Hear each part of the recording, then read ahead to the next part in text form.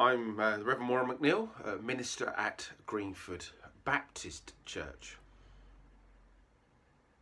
Many of you already know who I am. Today's midweek video, we are attempting to do these about once every week, but this is August, one every couple of weeks. I was searching around on the internet, looking for something specific, and just in the process I stumbled across a recording of effectively what it was. It was in America, but it was two, what I can only assume were two foster parents recording themselves telling a foster child that they've had with them for something like 6 months, recording themselves telling this foster child that they want to adopt them. They want to adopt the child. And the reaction of this child was immensely clear. Clearly, and I'm saying, when I'm saying child, I'm sorry, I mean a teenager. And this teenager collapsed in tears, collapsed into both the soon obviously to be her adopted parents, into hugging them, but sort of literally in tears, sobbing, clearly with gratefulness, and embracing these new parents. And they obviously, these new parents embracing this teenager. Clearly for this teenager, had been being in foster care maybe for some time, I'm not quite sure. But part of the video was this the new dad explaining that I know the last few weeks have not been easy, but no matter what the enemy tells you, we love you and we want to adopt you. So in my head I thought, well, these, the sounds of it must have been Christians. I mean, that's the sort of language that Christians tend to use, you know, no matter what the enemy's been telling you.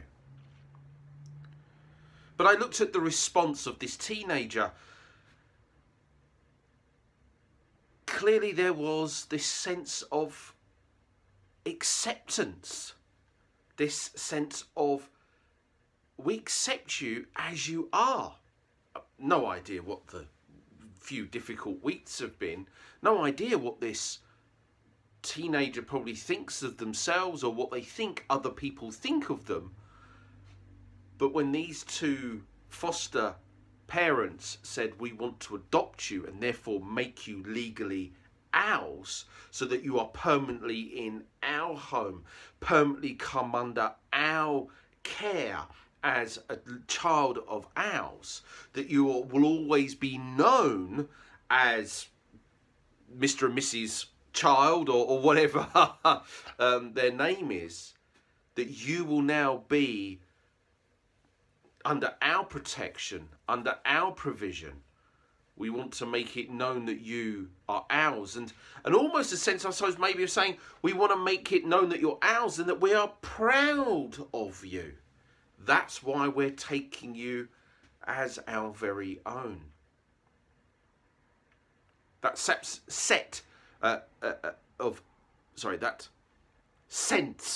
of acceptance, and the fact that they chose to adopt this teenager. So therefore this teenager has been chosen.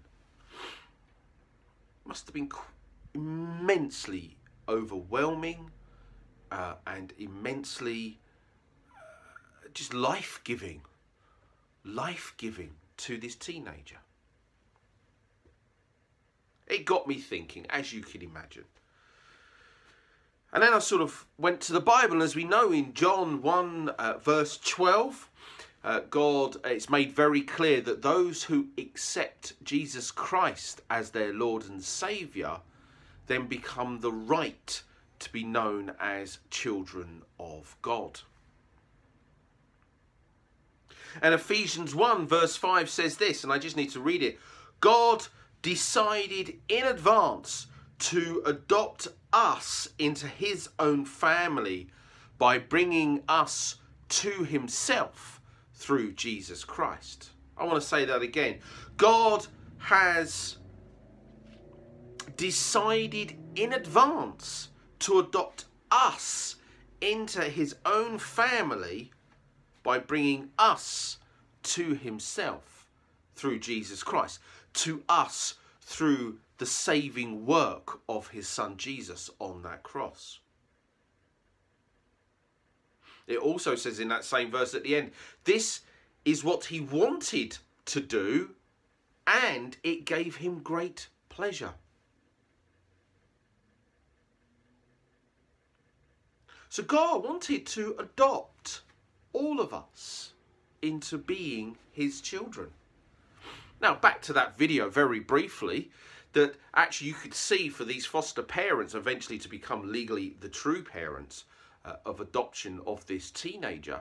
It is something they wanted to do. It brought them great pleasure to do it, to show that much love. They will do it through legal paperwork. God has adopted us and it's brought him great pleasure. He did it through the blood of his son on the cross.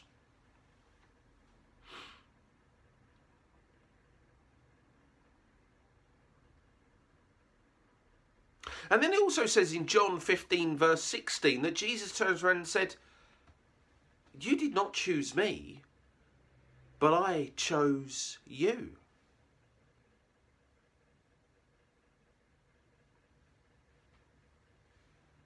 And then I started reflecting, what's the difference between being born into a family and being adopted by a family? Recognising I need to be incredibly careful.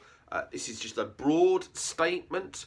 I do recognise that we've all had very different experiences, both being born into a family, and our experience of that family and the parenthood can range from incredibly brilliant to probably maybe the worst experience ever in your life. I do recognise I could be talking to anybody right now through this medium.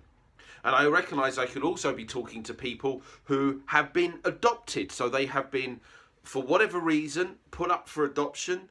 They were adopted. And I recognise again the experience of being part of an adopted family can be from incredibly excellent to maybe the worst experience of your life. So I recognise all of that. So please hear me very carefully in this.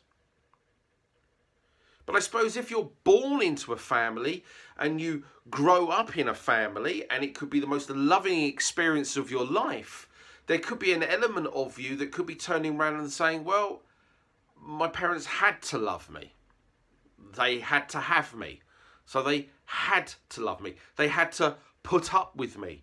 And so you may, even though they might be pouring out a whole bunch of love on you, there could be a part of you saying, well, they had to do that. And you might be always fearful of disappointing them or making a really big mistake and letting what you perceive to let them down. And you might be turning around and saying, well, do they really love me as the person I am now? Yes, they wanted a child, but really did they want the child that they have now? Or did they have other plans and other ideas for that child? Maybe they're disappointed in what I've become and what I've achieved. I just like to make this very clear right now. This is not from my own experience I'm talking. I just want to make that clear before anybody's reading stuff into that is not actually there. But that could be how you're feeling about your natural parenthood. And the problem is we can maybe take those thoughts and feelings and we can transfer that onto God our Father, who says, I have chosen you. And we can transfer onto him and say, yeah, well, you got to sort of put up with me then.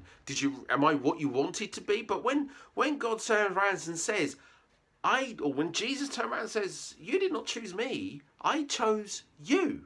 I chose you. That tends to change the perspective on our thinking that, yes, God chose you now.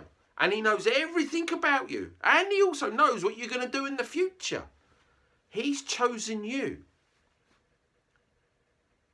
And he loves you for who you are. And he has adopted you into his family if you choose to accept that adoption. Back to that video. That clear choice by that child, that teenager, had to be that they probably also had to choose to say yes. I'm assuming by the reaction I saw on the video that the answer was yes. And in accepting that adoption, that teenager says, I accept to come under the roof of the authority of this household.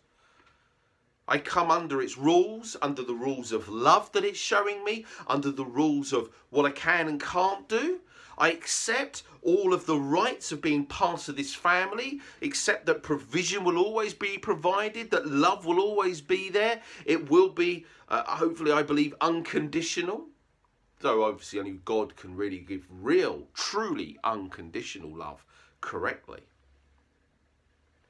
But that's the acceptance that an adopted teenager accepts is part of the being adopted. It's not just it is the love and it's everything that comes with that, but it's also everything that the parents try and help that person become all that they can be. The adopted teenager has to accept that. And we are no different. We teenagers now as we're accepted by God, or be we much considerably older adults. We accept this adoption and all the rights and privileges and provision and unconditional love that comes with. We accept it all as part and parcel of and I will come under your authority. I will turn to you as my loving father, as my parent, and say, you know, receive instructions from you. Receive the sense of, is this what you want me to do? Is it okay if I do this? And I will listen to that authority, just as I'm sure this teenager does, having to learn what it's like to be in part of this new family, learning a new way of being. Also recognizing that this teenager has been accepted fully into the family. We do the same with God. We have to do the same. We have to accept that we're accepted fully into the family of God, and in the process we have to learn how to be a new creation, be a new person as part of this family of God. And of course the best way to do that is through the Bible. But I want to leave us with this. What is my reaction? What is your reaction as you think and reflect on the fact that you are an adopted child of God? You have become a child with all the rights and the privileges that comes with being a child of the living God. What is your reaction? What is my reaction? What is my daily reaction to that? How does that affect my daily life? The way I think about myself, that I am accepted as a child of the living God, that I have been adopted into the biggest family going, into the family that shows unconditional love, and the family that says, by the way, I give you eternal rest and life with me. What is my daily reaction to that? Do I get caught up still by all the identity of the world? Or do I recognise that I couldn't care less whether I've been rejected by people before? I couldn't care less if what the society says, that I don't live up to society standards. I don't care.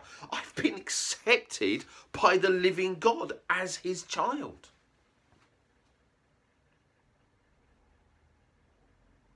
What does it mean to me, to you, that God says, I chose you? I don't care how you've been rejected. I choose you. To me, it's mind-blowing. To me, it's mind-blowing, and I hope you find it mind-blowing. You may not have accepted Jesus fully. You're watching this because you're somehow connected with Greenford Baptist Church, or you know me, or whatever else. You've not quite fully accepted Jesus into your life. You've not accepted that God is Lord over your life and wants to be, because he wants the very best for you. He wants the very best because he wants you to accept him as your loving Father. Because he chooses to adopt you if you accept that adoption. I urge you maybe to really reflect on the fact that he wants to adopt you. And it gives him great pleasure to do so. For those of us that have known him maybe for a long time and we've accepted him, just reflect on the fact that you have all the rights and the privileges of heaven. And that you are still a dearly loved child of God.